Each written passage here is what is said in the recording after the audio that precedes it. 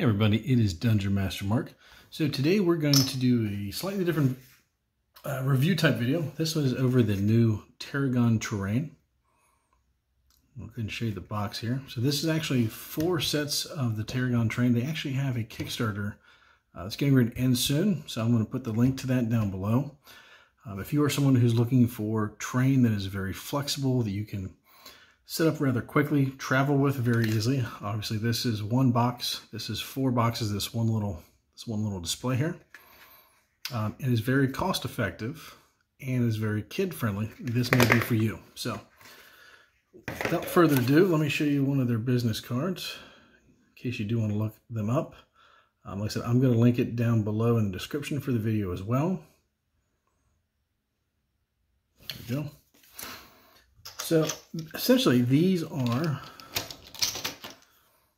little tiles, little hex tiles that have rare earth magnets inside. So there you can see earth magnets inside there. And of course they are able to be magnetized so they stick together.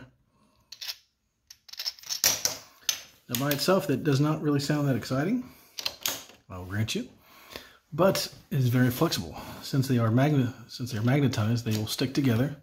You can rotate your gaming terrain, which is kind of nice. Say if you want to build this part separate, you want to have a little encounter. Like I said, since these are stackable, since they stick, if you want to change up your terrain, you know, say there's a tree here. That way you have the actual representation. That way as a new character comes into the combat, see, they just got off a boat and landed. Now you have a better representation. Now, if you want to say that, you know, this person all of a sudden gets higher up, maybe it's a taller tree. The other person can't see from their view. You just rotate it and go on with your combat, right? Which is pretty nice. So let's say they come to a new encounter and we want to go ahead and merge this together. But say we want to remove these pieces, right? Just pull them apart.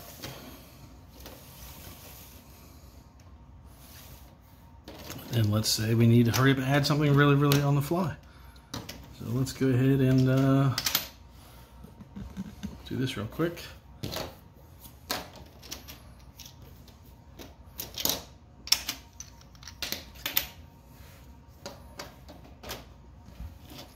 Now we have another little cubby or little cove, right? And you can see how that kind of pulls itself together there. That way if we move that across the table, it stays together. Like I said, it's not completely locked. Like I said, you can pull it apart if you pull really hard. But like I said, the magnets are rather strong, especially for their size, which is one of the beauties about the rare earth magnets. So like, as far as I can tell, like I said, they come in a gray, or I should say like a light gray, almost like a marble. There's a more brown color for like dirt or maybe mountainous regions. You have the green. Oops, I get that one off there.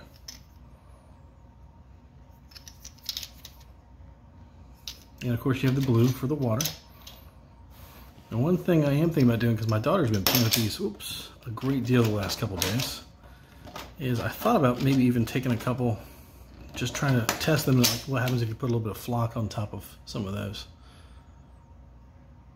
So, like I said, there's a lot of pretty interesting things you could do.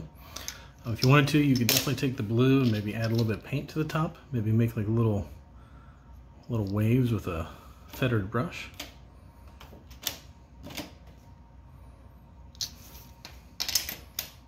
And like I said, this altogether was 4 sets. So bear with me one second. What I'm going to do is I'm going to go ahead and pause the video. I'm going to do a couple just kind of little quick setups. The first one I'm going to do is probably going to be a waterfall, and then I want to show you kind of like a cave entrance type setup.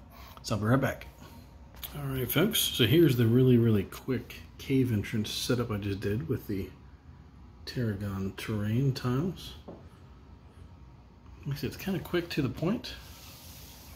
Like I say, that way you have where the entrance is, and you could even say that, you know, there's like a path that goes up from the hillside. And of course, maybe there's an ambush right here at the entrance. Of course, you have some different terrain heights. And then you got some different heights inside of the actual cavern itself, so maybe they get an advantage. Or if you're playing like Pathfinder, like a +1 from height if they're attacking, I should say, an opponent that's lower than them. So yeah, like I said, definitely a really different kind of way to set things up. You can see where I just use some of the blue water tiles since I'm not going to be using those for water on this one. And of course, if you wanted to have a little bit like a, say just like a little cavern pool, maybe we swap that out and then put a piece of water in there. And voila, now there's a little pool of water.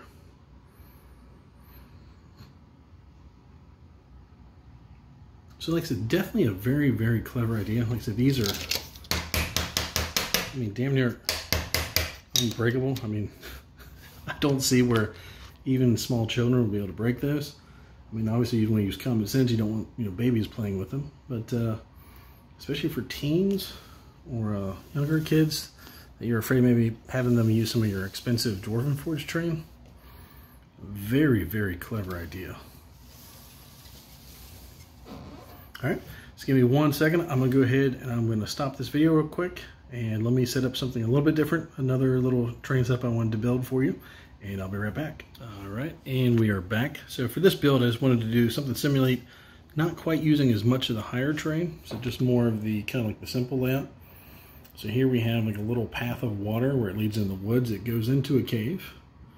And we'll just simulate this kind of like the muddy kind of dirt around the cave pool, if you will.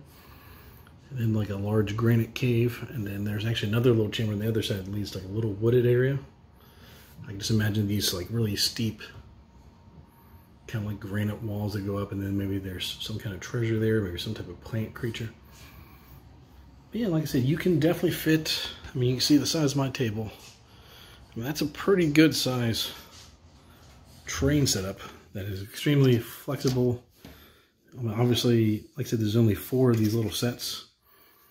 So, I mean, with 4 more, you could probably easily fill a whole table if you're not doing really, really large, or should say going horizontally and vertically a whole lot. So, but yeah, like I said, pretty good little product. So definitely give that 2 thumbs up.